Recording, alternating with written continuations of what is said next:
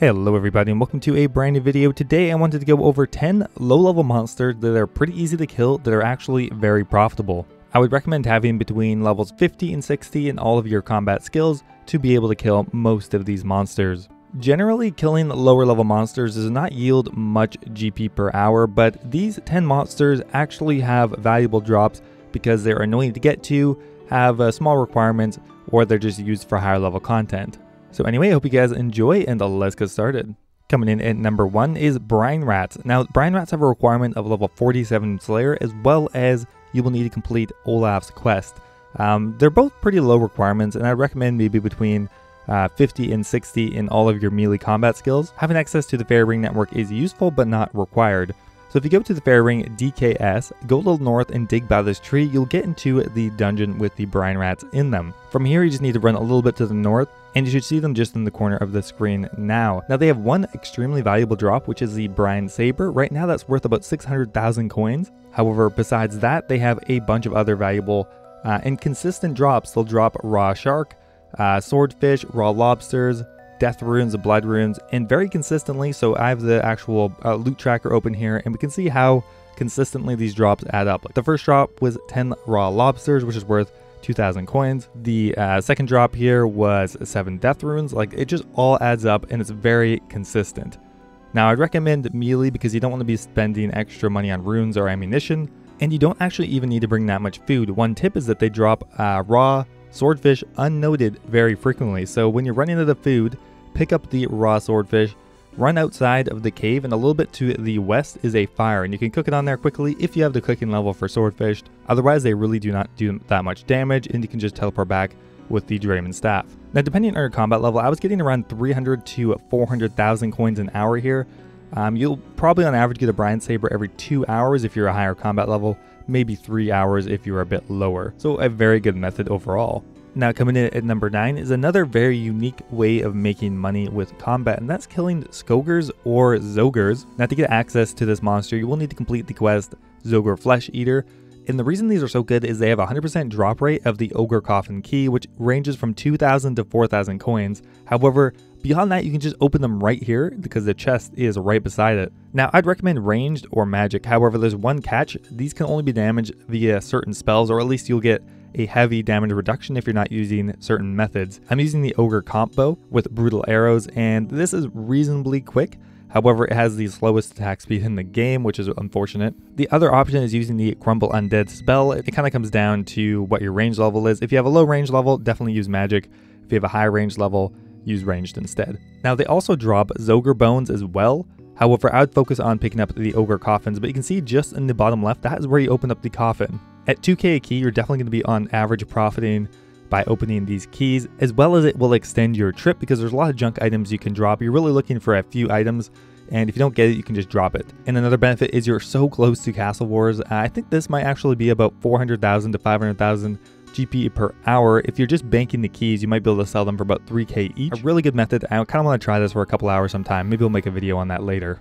Next up here is a pretty well-known method, and that is killing green dragons. Now, the easiest way to do this is with ranged. I would bring a rune crossbow with broad bolts. However, you will need level 55 Slayer for those. Otherwise, just bring mithril or adamant bolts. So you want to bring cheap range gear because it is in the wilderness, so you don't want to bring any expensive gear. Bring a full dragon hide set of whatever ranged level you can afford. I have black D-hide, an anti-dragon fire shield, as well as an amulet of glory.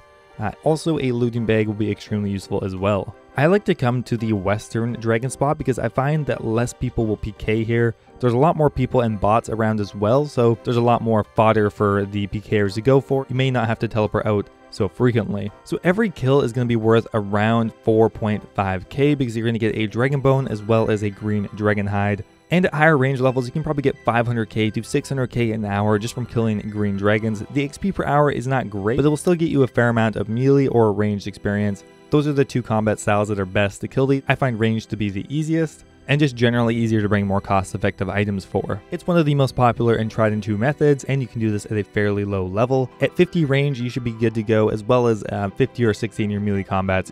Obviously, having higher levels than any of this will be useful, but as a baseline, that should be fine.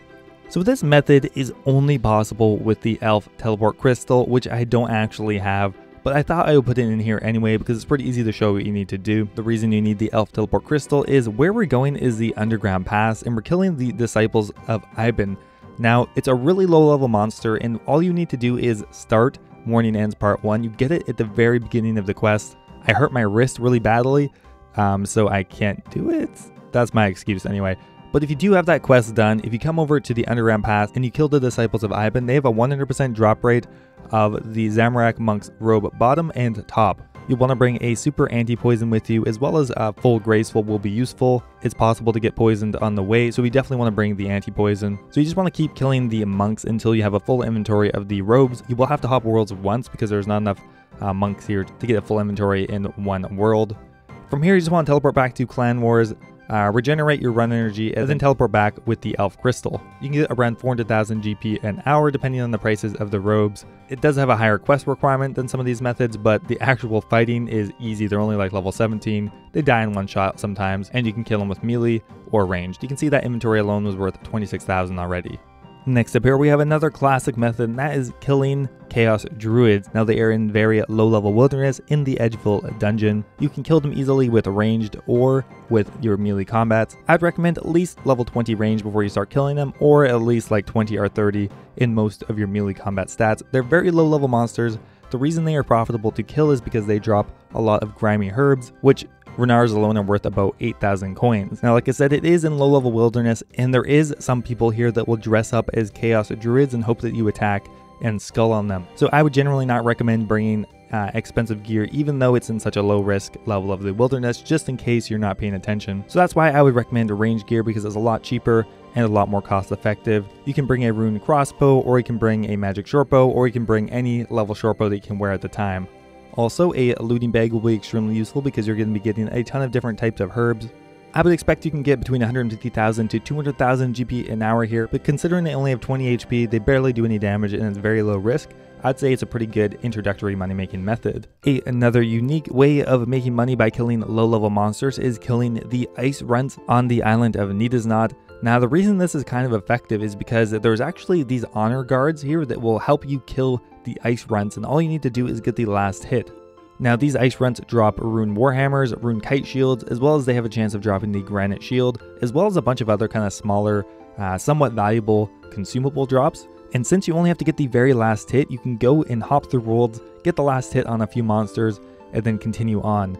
Now, what you will need for this is Fremnik Isles completed. You will need the Fremnik round shield, or else they're going to be doing a lot of damage to you, but at the same time, they are tanking most of the damage. You're not going to be needing much food or anything. I would recommend melee or ranged, and if you're around 40 or 50 in either of those skills, you should be fine because you don't even need to do much damage to these runts, because again, all you need to do is get the last hit on them. This is going to be very bad XP per hour, so if you're looking for any experience rates with this, I would recommend not doing this. The GP per hour here is probably not going to be that great either, maybe 100,000 to 200,000 depending on how lucky you are. Now, this next monster is actually a low-level boss, and that is the Crazy Archaeologist. I've recommended this quite a few times in some of my lower-level videos, and there's a good reason for that. All you really need is Iban's Blast, or even a higher-level strike spell. If you have around 50 to 60 magic, you'll be able to kill this thing fairly easily. His drops are pretty lackluster when you consider the realm of most boss drops, but he's dead easy to kill, and does have the chance of dropping a few drops over a couple 100k. Now, the easiest way to get here is with the Burning Amulet, and you go to the Bandit Camp and run up. Now, if you're looking for a more in-depth guide on how to kill the Crazy Archaeologist, you don't really need it. All you need to do is pray range, attack him with whatever spell you could afford, and the only thing you need to dodge is his 3 books that he will throw when he says Rain of Knowledge. Now, he says Taste of Knowledge a few times, which always tricks me up. Now, if you miss, they will do some damage, so you just want to bring some prayer potions and some food. Now, if you are feeling extra risky, you can do this in the Bounty Hunter world, and you'll have a 1 in 5 chance of dropping a mysterious emblem, but there's almost always someone there, so I just recommend a regular world. So there we go, he is dead, and 3k coins. That's a sucky drop, but still something that I recommend for anyone who wants to do some lower level PVM and get rewarded for it. You're probably looking at 300k an hour here. Definitely not amazing for a boss, but pretty great for a low level player.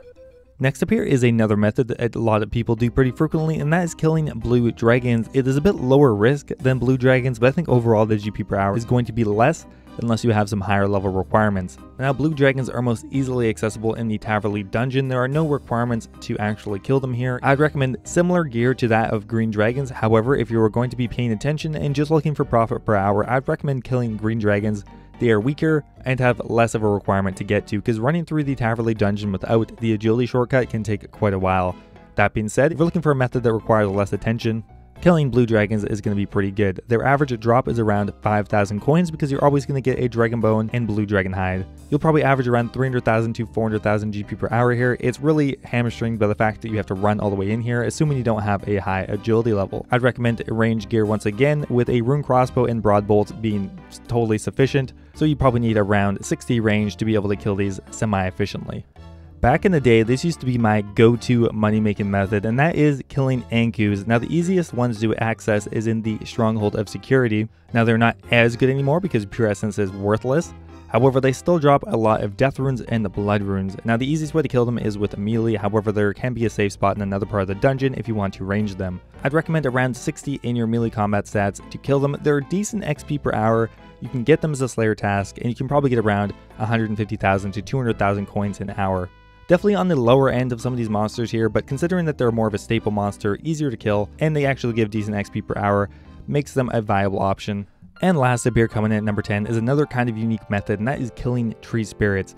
Now, the only way to access this is with the fairy ring code BKQ, so you will need to have at least started Fairy Tales Part 2. But besides that, the only other requirement is Fire Strike, which requires level 13 magic, and a axe, preferably a rune axe. But any level axe should do. From here, you need to teleport to the fairy ring and run a little bit to the south. You need to start chopping a tree, and a tree spirit will spawn. Now, if you run up a little bit to the north, you can actually safe spot the tree spirit, which is what I would recommend doing. Now, you're not going to get any XP per hour here because your actual experience is gated by the actual monster, but it is very AFK. Once you start casting Fire Strike, it's going to take you a couple minutes to kill. Now, their notable drops are the Rune Axe, as well as a bunch of nature runes. You might get 100,000 to 150,000 coins an hour here. If you're at a very low level, this can be decent enough. And again, you can AFK here for about 2 minutes at a time. Now, on top of that, this is one of the easiest ways for an Ironman to get a Rune Axe, and it's a very popular way to do it. But anyway, guys, that is about it. Those are 10 profitable monsters that you can kill at a low level. If you have any other suggestions for lower level monsters that you might kill for profit, I would appreciate it if you leave a comment down below. I'll read through all of them and maybe make a follow-up video. I hope you guys enjoyed. If you did, don't forget to go check out my Patreon. There will be a link at the end of the video. Thanks for watching, guys, and I will see you next time.